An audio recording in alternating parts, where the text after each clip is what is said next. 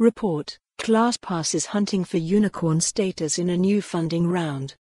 The nearly 7-year-old, New York-based fitness subscription app ClassPass is reportedly trying to raise $285 million in a new funding round that would push its valuation to more than $1 billion. The company will issue 22.7 million Series E shares as part of the funding round, according to a securities filing obtained by Reuters from analytics firm Lagniappe Labs. We've reached out to the company for more information. According to TC's sources, ClassPass has been in fundraising mode since at least early fall.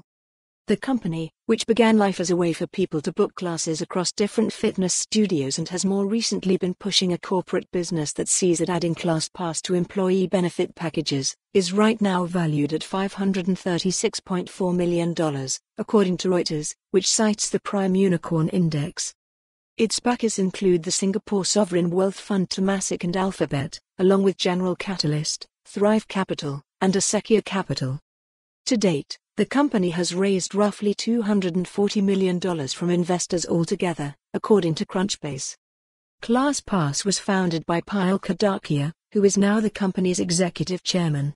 She stepped aside in 2017 to make room for Fritz Landmann, the company's former executive chairman and co-operator and now CEO.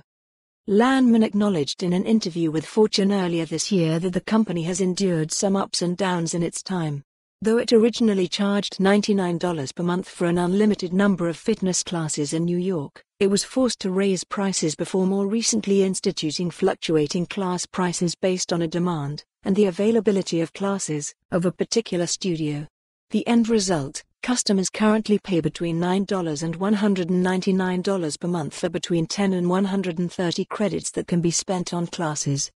As for its corporate memberships, it currently promises not just classes and a way to customize programs for employees but also streaming audio and video workouts.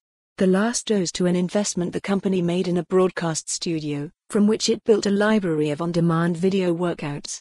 TC had covered that development back in 2018. The company closed its most recent round of funding, an $85 million Series D round, in July 2018. For more on this story, visit the news article link.